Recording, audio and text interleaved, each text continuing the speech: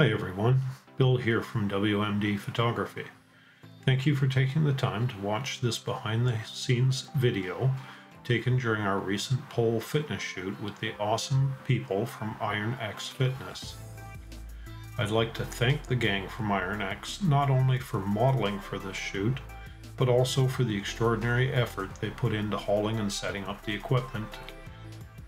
We decided we wanted an old world and rustic look for these photos and selected to shoot at the historical Wilson Carbide ruins near Old Chelsea, Quebec.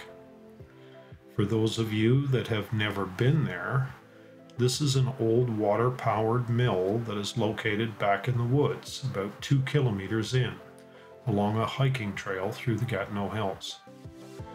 Needless to say, the effort required to pack in the heavy equipment was considerable. So again, thank you, Iron X team.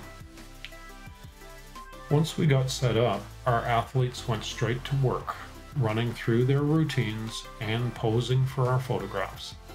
As you can see here, we're shooting on a cool day in autumn.